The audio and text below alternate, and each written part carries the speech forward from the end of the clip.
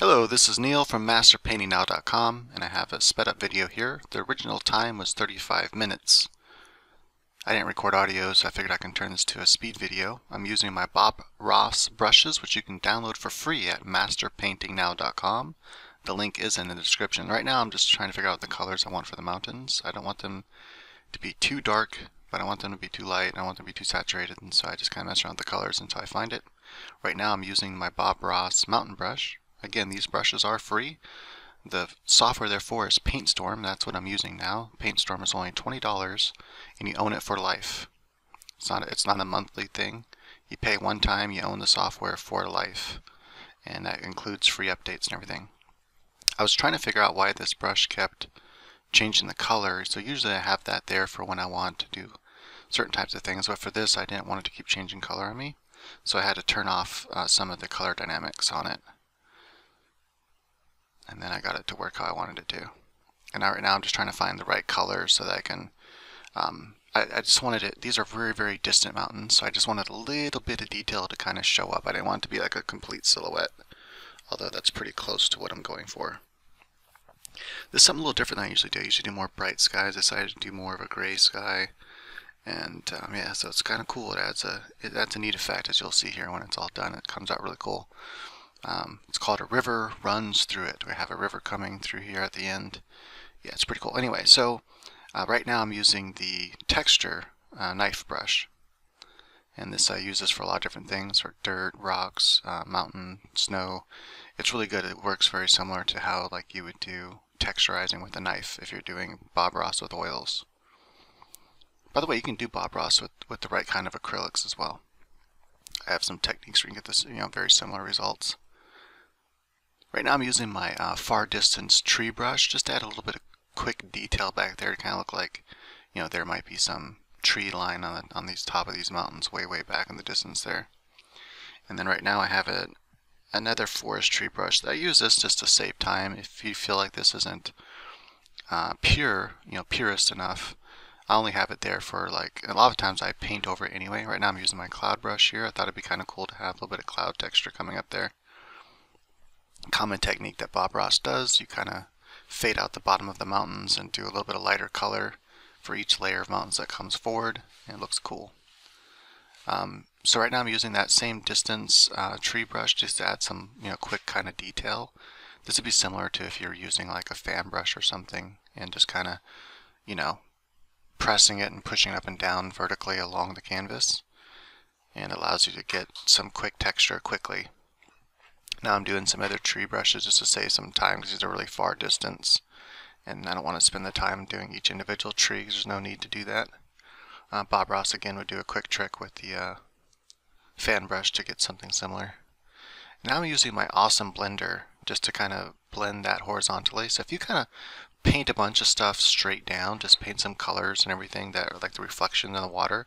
If you just paint all that straight down with, let's say, my horizontal pine brush or other brushes too, and then just run across horizontally with that with the awesome blender brush, you already start to get something that looks like water. It's really kind of cool, and that's really the main technique. And then you can take my vertical pine brush and get some streaks in there very lightly, and bam, you have like almost like insta water. And I could have just turned this to like a lakeside and been done with it, but I wanted to kind of follow along. I saw this really cool landscape photo and I'm like, I kind of want to paint something like that. And of course obviously it's different, but because I'm doing more of an impressionistic style, but it's also different because I don't ever stick directly to the photo usually, or to what you're seeing. And that's what's really cool about this, this paint style, is that you can replicate pretty much any landscape you can think of and any landscape you can see. It makes it really easy to paint from imagination, but it also makes it easy to paint from reference, from photos or even from life. If you were to take this out to, let's say on I believe they have Paintstorm on the Apple, and I think it's on Android as well. So if you had like a good tablet, you can like take this out and just look at nature and paint what you're seeing, which is really cool because you don't have to worry about cleaning brushes or anything like that, or taking paints with you and all that kind of stuff. You can also just take your laptop. That'd be a little bit more of a bigger of a setup, but you can take your laptop and like a bench or something in a chair, and then your Cintiq, and boom, you can do it that way as well. Although, laptop battery's probably not going to last too long. But they have things for that if you wanted to extend the life of the battery of your laptop. You can just have more than one battery and swap them out and have a charger in your car or something like that.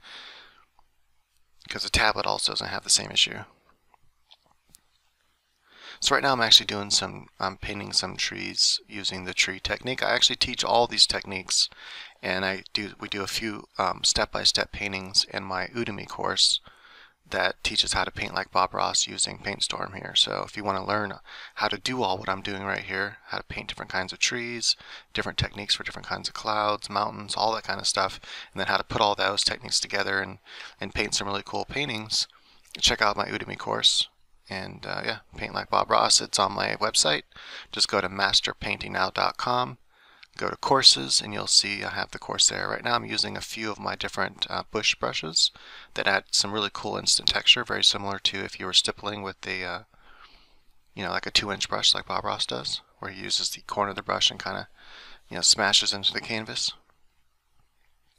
And right now it's on sale. I think it's $13, $14, $13.95, something like that. So if you want to go grab that for a good deal, there you go. Good time, Christmas time right now. So. And also, if you just know someone that is, an artist and might want to learn how to paint, you can always buy it for them.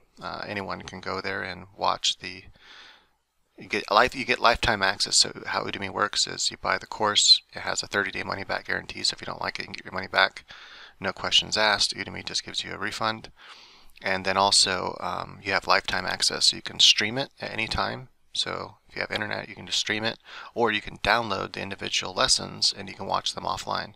And either way, if you ever lose them, you own the course for life. You just go back to Udemy and you get the course back again. So right now I'm adding a bunch of vertical strokes, and I'm adding the colors that from the sky and the trees that I think will show up in the water. So it kind of add this kind of mirror effect. It's a really quick, easy way. And then I'm using my vertical pine brush and just lightly going over all that to add some streaks to it. Now if you want it to be more like hazy, and I'm using my water brush, adding some of the sky color right there. If you want the water to look more hazy, you can just use the awesome blender brush. And that adds a really nice kind of cool hazy, like it's also really good for snow too. Now I'm using my waterline brush. It's actually the brush that's on the bottom of the list. Just to add a waterline. Adding a waterline just really separates the water from the non-water, and it really makes it look more like water.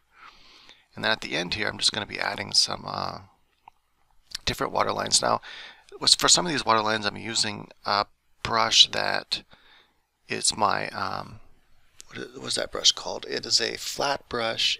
I call it my abstract brush. It's a brush I use to do like all my abstract and paintings to make them look like legit paintings.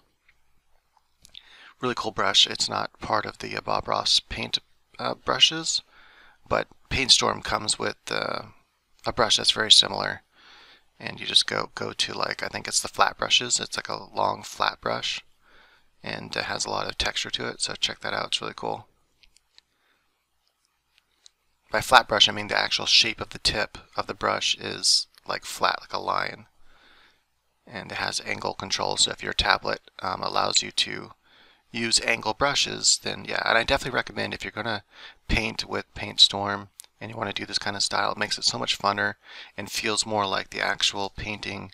I'm adding some rocks here, by the way, and then just adding a little bit of waterline. Make sure that when you add waterline to rocks, you do it horizontally. Keep it horizontal, otherwise it won't look right. Because rocks, water is pretty much level, so it makes horizontal lines where the rock is entering the water. Just adding some bushes over here on the left hand side. But yeah, having that tilt control just really helps the feeling, like you're feeling more like you're painting. It also makes it easier and just more enjoyable altogether, so definitely get one that does that. There's some really good alternatives to Cintiq. Cintiq's kind of pricey. Their 16-inch has come down in price. I think it's now like $700 or something like that. But you can get like a Huion or an X-Pen. I believe those both have tilt support, and they're nice.